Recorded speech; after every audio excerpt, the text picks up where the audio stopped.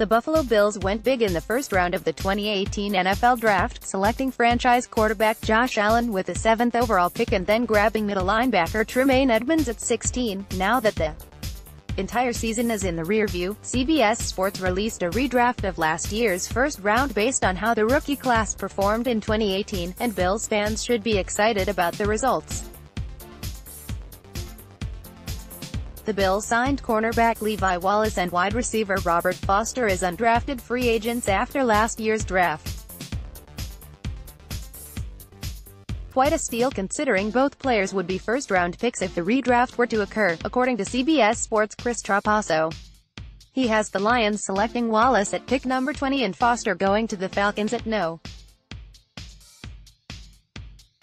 26. Theoretically, that means 4 first-round caliber players from last year's draft are currently on the Bills roster. Not a bad haul for Buffalo general manager Brandon Beane in his first draft with the team.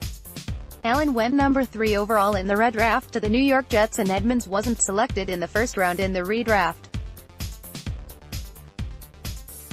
But the former Virginia Tech standout showed significant signs of development in his rookie season and has the potential to be a key member of the Bills' defense for many years to come.